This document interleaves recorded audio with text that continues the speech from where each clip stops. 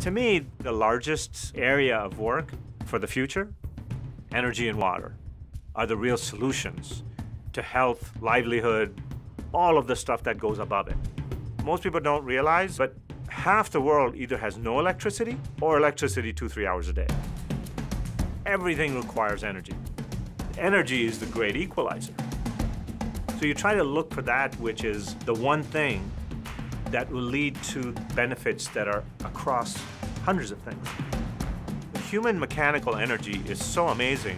Why can't we use that to create energy? So we've invented a hybrid bicycle that you pedal for an hour and you have electricity for 24 hours.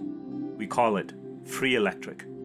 The free electric, I think, is the coolest of all our inventions. And yet it's going to affect, maybe have the largest effect of anything in the last 100 years. The reason is, for the poor half of the world, they have electricity 24/7. Electricity is the greatest enabler there is.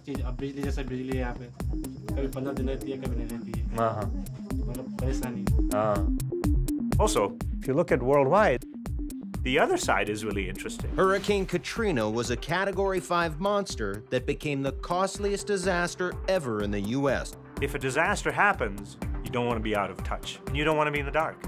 The worst is being without a cell phone and in the dark. So you're alone in the dark. You have this, you will never run out of electricity. And you never generate any pollution. So half the world is not going to generate pollution in their homes. With human energy and working out a lot of the efficiencies, we're able to go and power 1,050 equivalent watts of lighting in energy. So when does this start to get to a point where it lights up everything? Well, actually, right about now, there we go. Pedal for an hour and you can have lights, charge your phone, and everything else throughout the night. This is the cheapest, most practical way of getting electricity throughout the world. So now, all of a sudden, all of these poor that were not contributing anything to their outside world, now they're all bringing it up. All of a sudden, they're on the internet.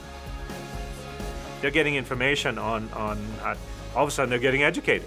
The real thing is to get the poor out of their poverty. And one of the basics is energy. I mean, think about it. The poor half stay the poor half because they have no power. They have no energy. That's one of the most fundamental things. The world can be changed. It takes a crusader.